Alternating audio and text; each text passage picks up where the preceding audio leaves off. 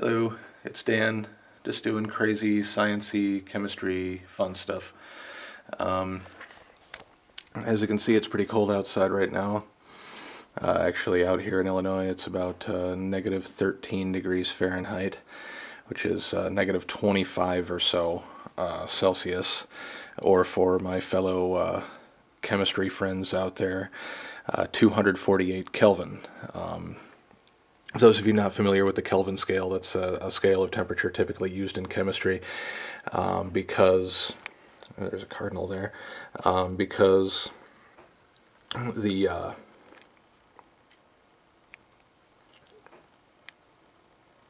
zero on the Kelvin scale is the lowest recorded temperature that we've ever gotten. It's supposedly the absolute lowest temperature that there can be. There can be none lower.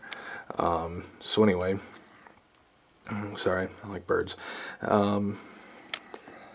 Chemistry is the study of change, and I am going to change boiling hot water into ice crystals pretty much instantly by just throwing them up into the air outside. You have to use boiling water. This will not work with just regular cold water, because it has a whole lot less to do with how cold it is outside than you would think. It's actually just how hot the water is. If you use cold water, it's just going to fall on the ground and eventually freeze. Whereas boiling water, when you heat up pretty much anything, any kind of substance, the molecules get further apart and start moving faster. So because they're further apart, there's a whole lot more surface area for the cold weather to touch. So it will turn, if we're lucky, this water into ice instantly in midair. You might even hear this really cool like kind of thwomp sound when it does. So who knows? You can do this at home. It is totally safe. I mean, you got to worry about possibly burning yourself a little bit like I did there, but otherwise it's not so bad. I wouldn't recommend letting your children do it, but you could do it for them. That's pretty cool. This will work regardless of what the temperature is outside, as long as it's below freezing point, which in the Fahrenheit scale is 32 degrees.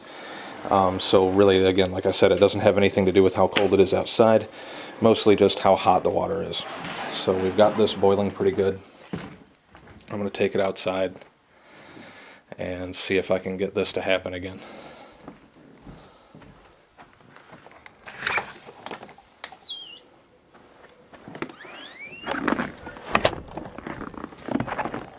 Okay.